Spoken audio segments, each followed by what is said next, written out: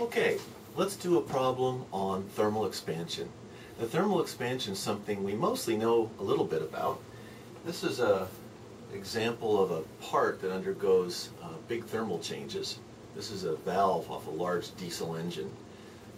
It's pretty good size. It's a lot bigger than the valves you'd normally see in a car or a motorcycle or something. And we all know that when metals get hot, they expand. If we don't take that expansion into account, we can design parts that are going to fail in normal use. This part gets very hot during normal use. If it's not designed to expand, and if the structure that holds it isn't designed to account for thermal expansion, a couple things might happen. It might not be able to move back and forth inside the engine, might even break, and broken valves are a big, big problem. You break a valve inside an engine, your engine's not going to make it. Right? So let's take a simple problem here. If you've ever seen a construction site where people are digging a trench or to bury maybe a piece of pipe or wires or something like that, there's always a bar, metal structures across the trench to hold the walls up, to keep the walls from perhaps collapsing. So I've got a trench here, it's really big, it's 9 meters across, and I've got a steel bar across it with E of 207 gigapascals. The diameter of the tube is 80 millimeters, and it's got a 5 millimeter wall thickness, so it's pretty heavy, but it's fairly thin. All right? What I want to do is I want to find the force in the tube due to a temperature change of 10 degrees Celsius. So this is one of those problems that we see sometimes in strength of materials.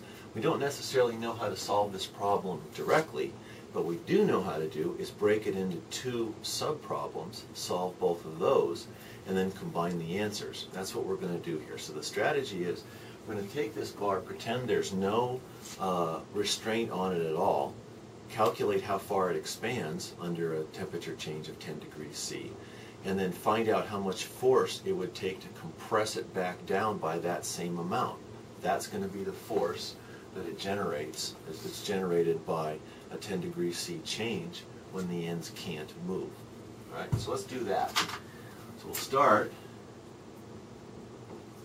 We're going to find delta L due to delta T. Find the change in length due to the change in temperature. And the expression is pretty simple, fortunately.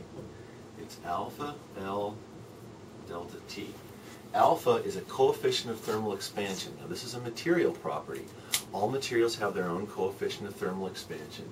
And the units are kind of funny. It's 1 over temperature change. In English units it's 1 over degree F. In the metric system it's 1 over degree C.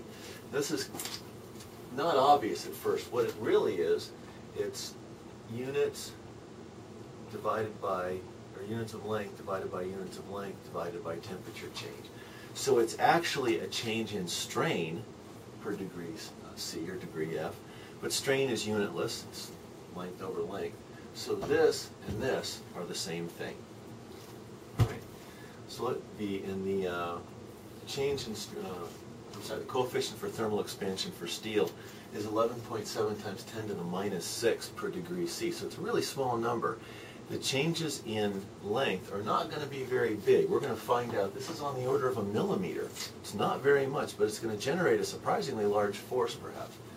So let's go ahead and work this out. This is 11.7 times 10 to the minus 6, and with a 1 over degree C there, to make this very obvious here so we can check our units. Always check your units. Times 9 meters, that's the length, times 10 degrees C, that's my change in temperature. Degrees C and degrees C cancel out, I'm going to get meters as length. Well, that's what I want. And you get 0.00, make sure I get this right here, 1053 meters.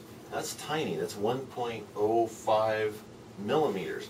So even though the bar is 9 meters long, it's got that little teeny change in length.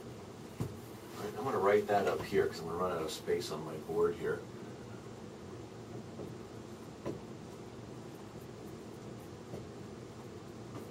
Okay, so that's part one of the problem. We now know how far the bar is going to expand, or how far it would expand if there were no constraints on the end. The ends were free to move. And it's a very small number. So let's find out how much force that actually generates. Okay, so step 2.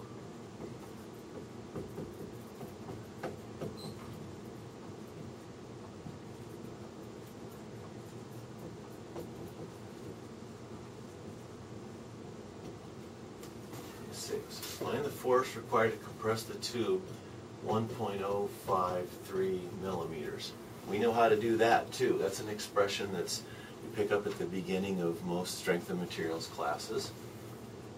That's delta L equals FL over AE. Change in length equals force times length times the cross-sectional area times the elastic modulus. The only thing we don't know right now in this expression is F, which we're trying to find out, and A, which we can calculate real quickly. This is one of several valid expressions for figuring out area. Normally you see area of a circle is expressed as pi r squared.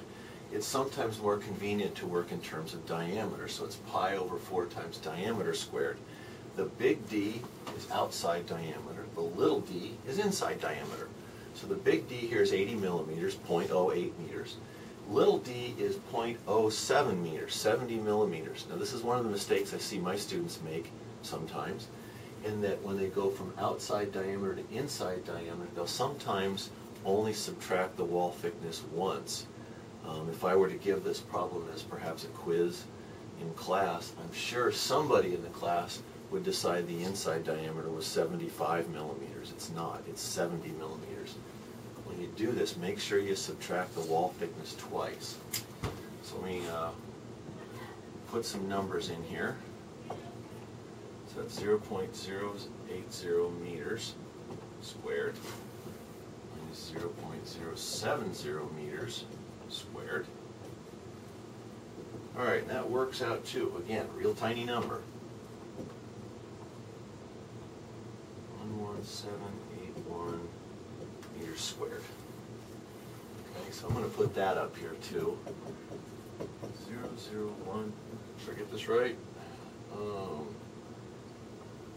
781 meters squared.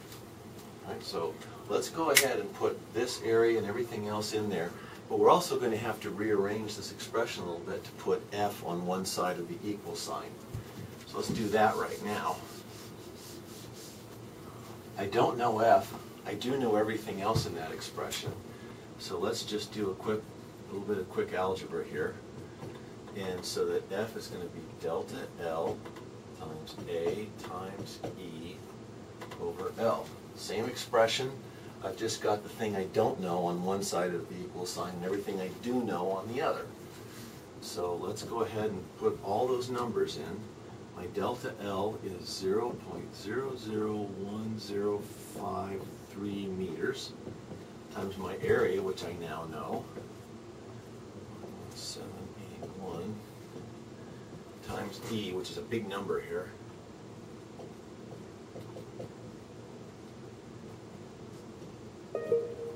Newtons per meter squared, all over 9 meters. Now, let's do a quick check and make sure all the units work out. Remember, always carry your units through the problem. Sometimes it seems a little awkward to do that, but when you check your units, when you check them all through the problem, you're going to get the right answer a lot more often than if you don't. Okay, so meters squared and meters squared there cancel out. Meters and meters cancel out, and I'm left with newtons. Perfect. I want the answer to be in newtons. And I get 28532 newtons. Okay, 28,532 newtons. Surprisingly big number.